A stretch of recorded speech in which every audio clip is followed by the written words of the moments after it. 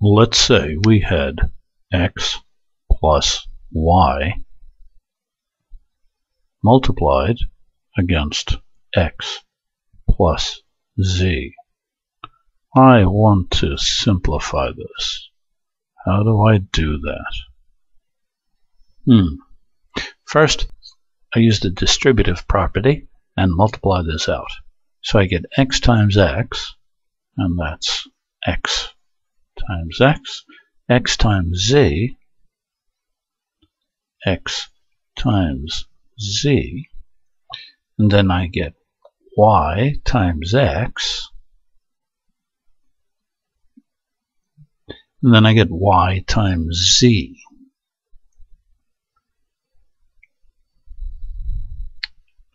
Very nice.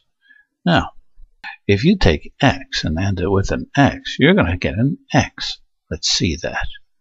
Here's my AND gate, and if I have input 1, have another input 1, I'm going to get a 1. If I have input 0 and another input 0, I'm going to get a 0.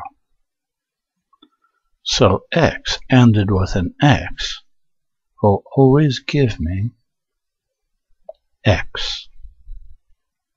Let's bring the rest of this down. Plus xz plus yx plus yz. Let's move this up a bit. Now, x or xz becomes x. I can join these guys together. X times 1 plus z.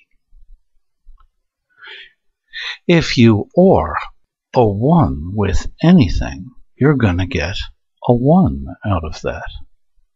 So, well, okay, let's show that. Here's an OR gate.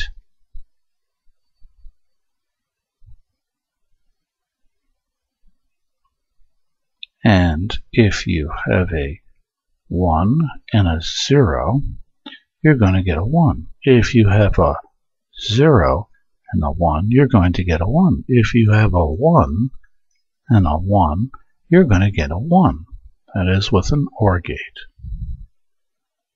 So, if you OR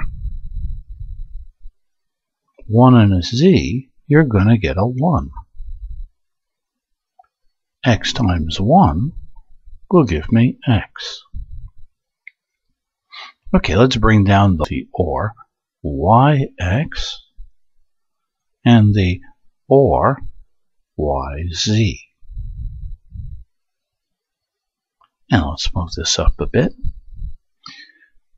Here I have x or yx. Well, yx is the same as xy. X or xy is the same thing we did here a moment ago, only with a z. Well, let's do it again. This becomes x times 1 or y. X times 1 is x, x times y is xy. Same. If you OR a 1 with anything, you're going to get a 1. X times 1 equals x. Let's now bring down the last part, the yz. So now we have x or yz. And that is our answer.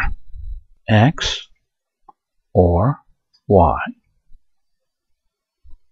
times x or z equals x or yz. This equals this. This is our simplification. What do you know? And this is George Boole. Bye-bye now.